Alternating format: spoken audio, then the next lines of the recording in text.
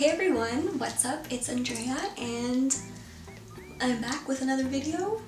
Who knows, maybe I'm back, maybe I'm not, but we'll just play this one by ear. So, today I thought I'd do a book video because I haven't done one of those in a while and I really miss the booktube community, I really miss booktube, and I miss reading, most of all. So, in the past couple of months I've slowly started to get back into reading. Definitely not up to the same standard that I used to be reading, but still an accomplishment. So today I'm going to be doing my summer TBR. Okay, I hate super long intros, so let's get right into it.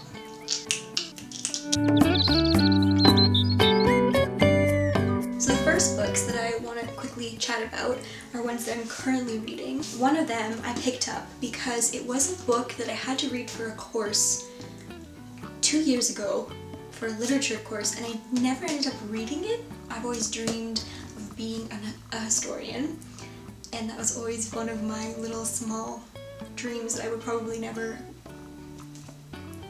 go after. Is The Historian by Elizabeth Kostova, and geez, this book is a whirlwind so far. I'm almost at the halfway point. It's about 700 pages. Having just came back from my first time traveling to Europe, this really grabbed my attention because that whole trip reminded me of how amazing it would be to learn history all the time, and it really ignited my love for learning. The brief situation going on over here is this is a story of Dracula.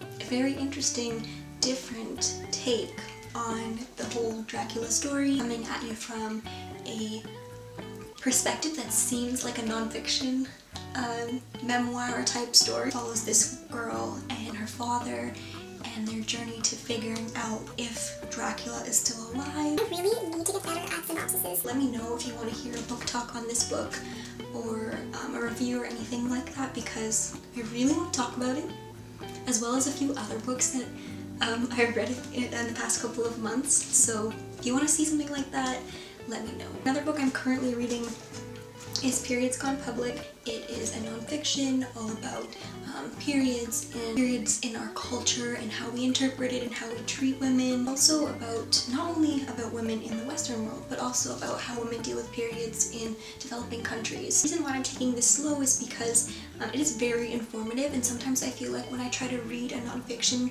really quickly, I don't absorb the information as well as I'd like to. Those are the books I'm currently reading. These are the books on my list for this summer, and it may seem like a lot of books, but I'm hoping to try to get through them by the end of the summer, or by at least the end of September. These two books are a series. I don't know if there's a third one out yet, but I was sent these. When I was deciding which books I wanted to add to my TBR for the summer, these were just sitting on my shelf, sort of beckoning my name. It's obviously a fantasy novel.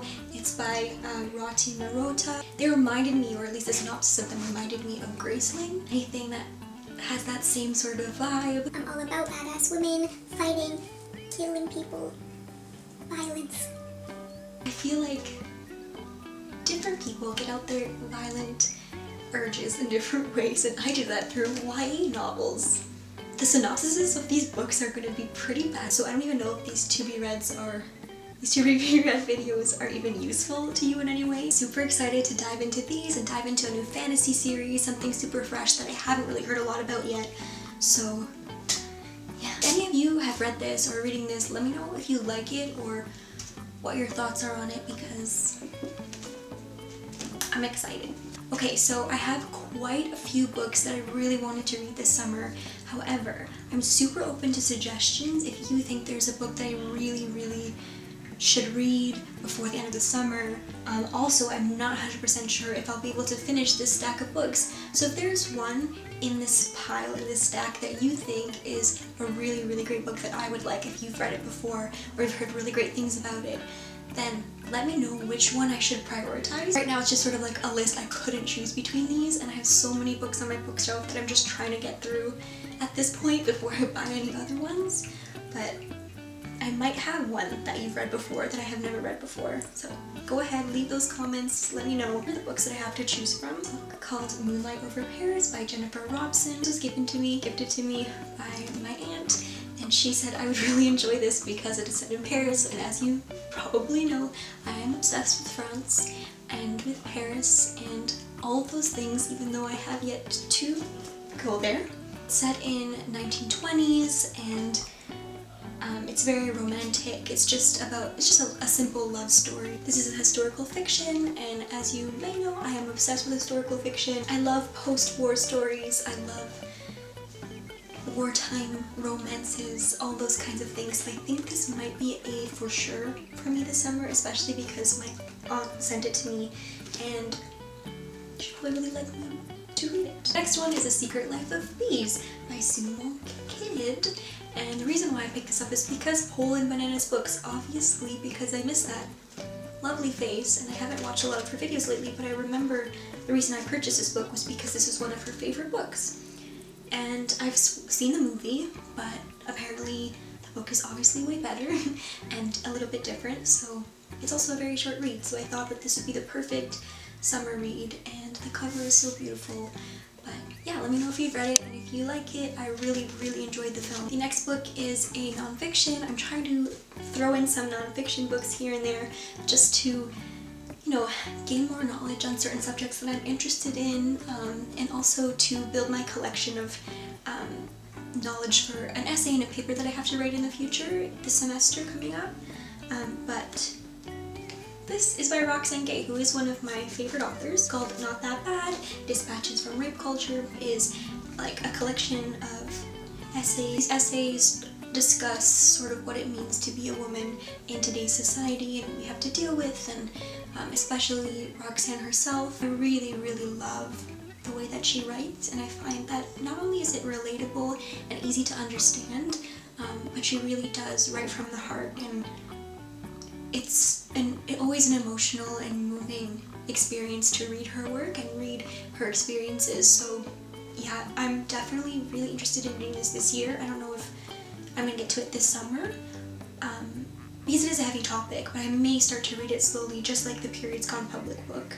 But yeah, let me know if you've read it. Let me know if you've read any other Roxane Gay books, because I'd love to chat about them more.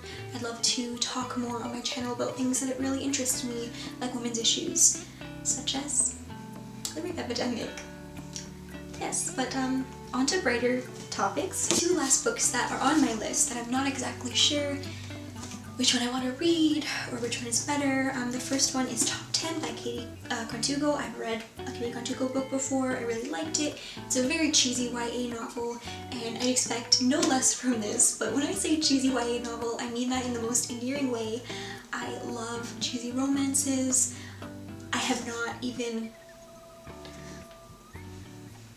looked at what this is about, because that would just defeat the whole purpose. I've steered clear from these books for some time because I find that even though they have fun stories and they're silly and you don't really have to take them too seriously, I find that a lot of times these stories perpetuate a negative idea of what romance and love is really like, and especially for myself, it really fogged up this idea and this image that I had sort of created for what my romantic life should look like, and create expectations for people who, you know, who maybe couldn't measure up to this like fictitious character in a book or something like that. So I just know through my own experiences and past experiences, YA novels like these have been a contributor to the way that I think about the world and the way that I think about love and romance. So I just, going back into these kinds of books and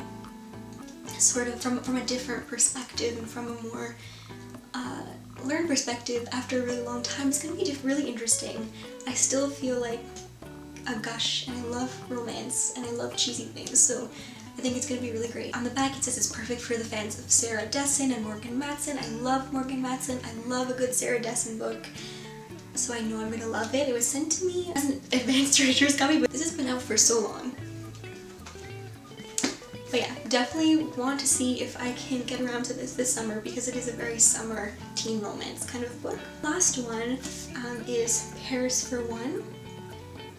I haven't read Me Before You or After You by Jojo Moyes. I love this book because the cover was so beautiful. I picked it up a long time ago, and also because it said Paris. I have a problem. So this is basically a book about this woman who goes on a trip to Paris the very first time and her boyfriend doesn't show up. I've heard about Jojo's writing is that she writes really strong, independent women and people to look up to in situations that are difficult.